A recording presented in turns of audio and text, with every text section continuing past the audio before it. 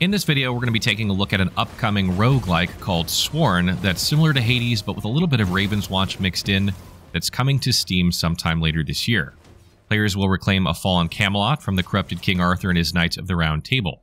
And you can choose one of 4 characters to play, each with different weapons and different spells that allows you to fully customize your character build.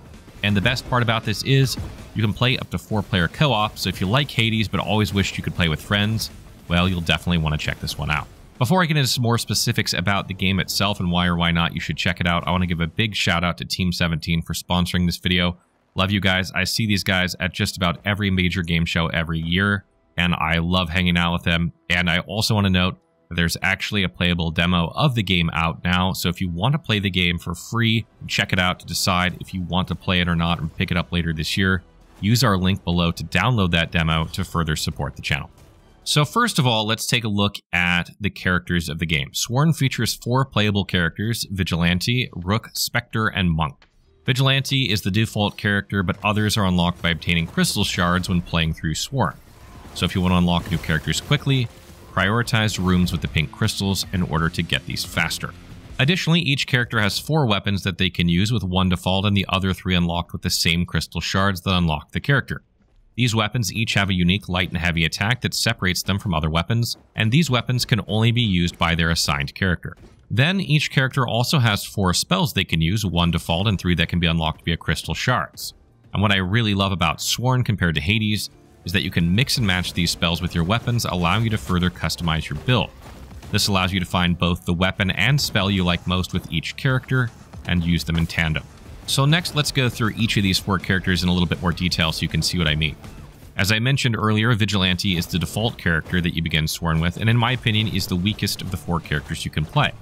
He has access to the sword, bow, bowstaff, and chakrams for his weapons. The sword hits rapidly for minimal damage while also providing spinning attacks. The bow shoots a short distance with its light attack and can be charged to shoot further, but does an AoE with decent range quite easily with its heavy attack.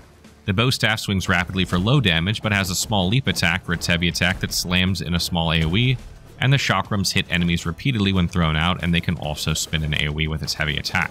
When it comes to spells, Blade Rush dashes forward, striking through multiple enemies over a long distance. Remote Mine drops a mine on the ground that can be remotely detonated for AoE damage. Flurry of Daggers throws 3 daggers forward while flipping backward, which is good for mobility.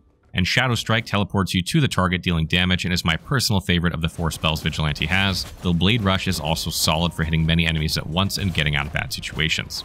Because all of Vigilante's weapons tend to hit quickly for modest damage, he's a prime candidate for weapon blessings that benefit rapid attacks that stack up debuffs, which I'll go to in a little bit.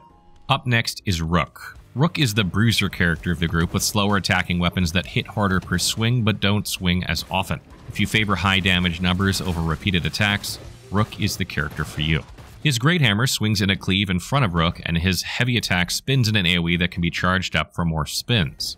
The hand cannon is my personal favorite of his weapons, firing an explosive round a good ways in front of him that hits in an AoE, while also having a heavy attack that melees when enemies get close. The halberd swings in a cleave in front of Rook, though has slightly longer range and can be charged up for more damage and range.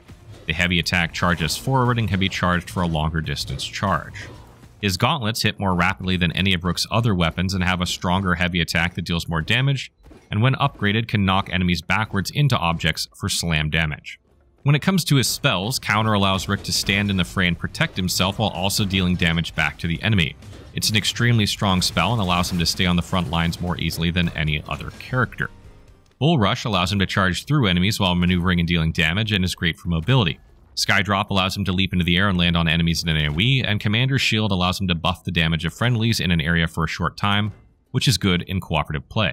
Because Rook has higher per swing damage but slower attacks on average, he makes better use of weapon blessings that add damage to a single attack rather than ones that provide stacking buffs or debuffs. Next we come to Spectre. Spectre is the resident mage of the group, even though all characters can cast spells, but also has some very rapid attacking weapons. Armillary Sphere shoots low damage projectiles a short distance in front of Spectre, while the heavy attack shoots out a ball of delayed exploding magic that hits in an AoE.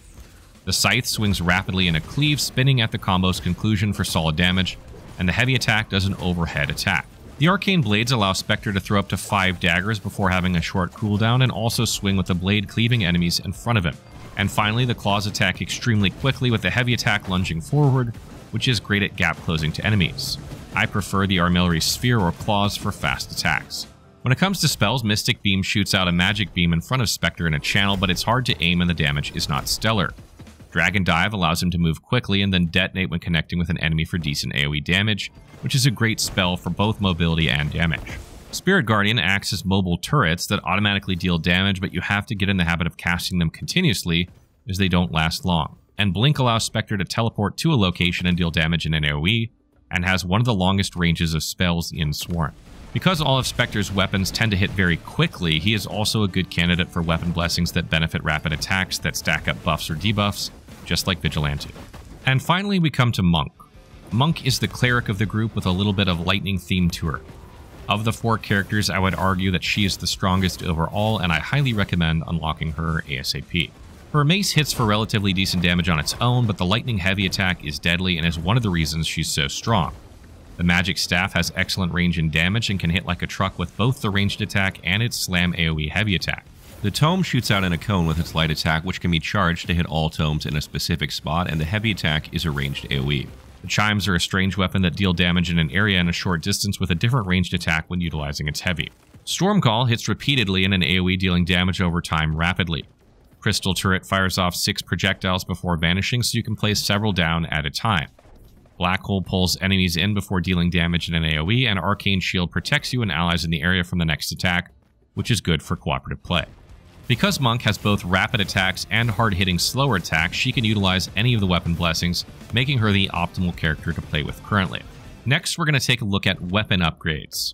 Players can also upgrade weapons they like at Nimue using Fairy Embers and Emeralds to further increase the damage of their light and heavy attacks with certain weapons, as well as improve the nature of weapons in Sworn.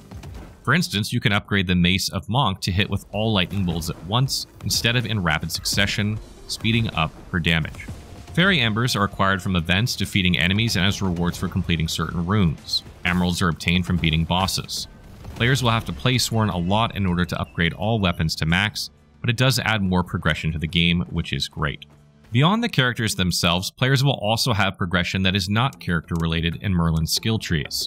Players have the life tree unlocked by default, but can unlock further Merlin trees by spending crystal shards. These trees are life, war, treasure, wealth, and devotion. Life should be prioritized first, as it increases the amount of max health you begin each run with, but eventually you want to move to war to gain movement speed and additional dash charges, and to treasure to increase the Grail Water you receive. Grail Water is what is used to unlock nodes on these trees, as well as emeralds, so you'll need a lot of it. Prioritize Grail Water early on, as bonuses gained here apply to all characters that you play with. Wealth gives you gold to buy items in the shops on any given run, and Devotion increases the likelihood of better weapon blessings. Eventually, you'll max all of these out, but Life and War are the best early on. And the last thing to cover in terms of character progression is, of course, the weapon blessings. There are currently 8 categories of weapon blessings in Sworn, with each tied to a powerful person or creature. One of these deals with backstab damage, one does freezing and chill, one deals with weakness, one allows you to stun and stagger enemies, one increases critical chance, one does poison damage over time, and one deals with fury, which increases your damage with successive hits, and one does fire damage in bursts and over time. There are also duo blessings if you have certain blessings of different categories, which may look familiar if you've played Hades. Weapon blessings affect light attacks, heavy attacks, spells, and dashes, along with other passives that improve the way your character plays in general, such as reduced damage taken, chance to evade enemies, and other special things like summons that change or improve gameplay. So your build will then consist of the character you chose, the weapon you chose for that character, what spell you selected for that character, and what weapon blessings you get for those, which of course are somewhat randomized, so it's not the same every time. There are also upgrades in the field that can improve the way your weapon operates, just like Hades, adding more projectiles or changing the nature of your light or heavy attacks, which also plays a significant role in your Sworn build. Some general tips about these are Ice, Poison, Fury, and Backstab all work best on weapons or attacks that hit rapidly, allowing you to build up stacks or just hit the back of the target before they turn. Stun or Stagger, Fire, and Weakness work best on powerful single attacks, like with the hand cannon. And Critical Chance works well with any build.